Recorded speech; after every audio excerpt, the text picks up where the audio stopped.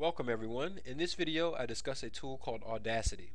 Audacity is a free audio editing software, and in this video you will learn how to record some narration, import some music, reduce the volume of that music, and then export that as an MP3.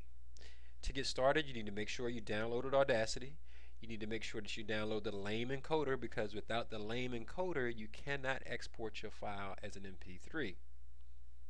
Once you have all that complete, you're ready to open Audacity, and then you can begin recording.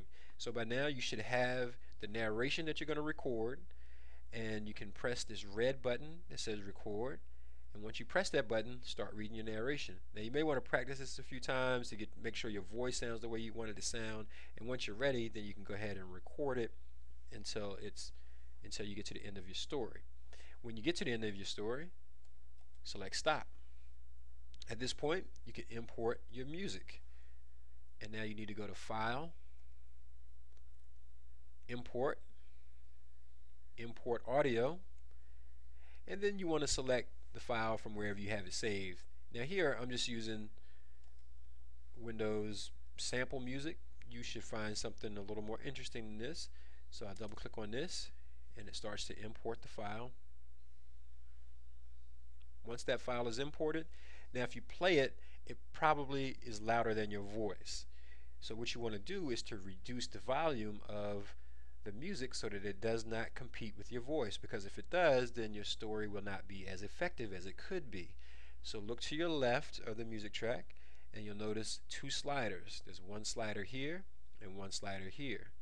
We need to click on those, and notice that it says gain, and the gain is what we're changing to change the volume of that music.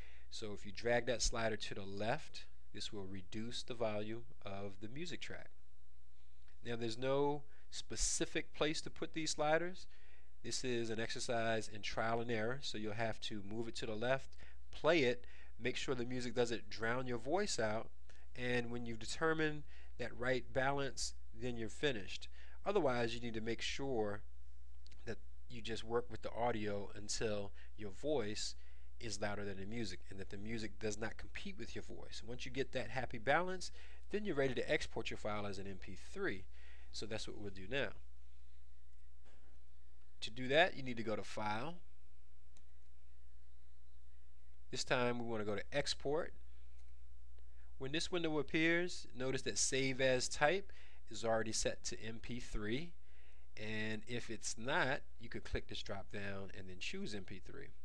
You also need to give this a title, so you can name this whatever your story is about. Here I'll just type practice.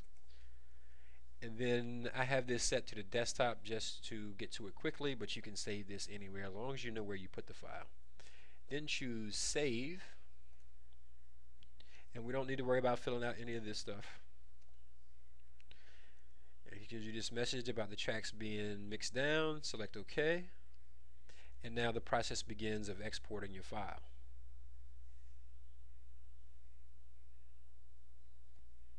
Once that process is complete, you'll notice that you'll have an MP3 file, and you'll know because you'll see this little white piece of paper with the music note. It'll say MP3, and then the file extension will be MP3. And remember that I typed the name practice in for my file. So that's how you record narration, add some music, reduce the volume of the music, and then export the file. And that's all you need to do to get your audio file. Now the next thing you need to do with that is to upload it to Podomatic. And you need to watch the next lesson to learn how to make a minicast, which will combine digital images along with this MP3 file to make a digital story.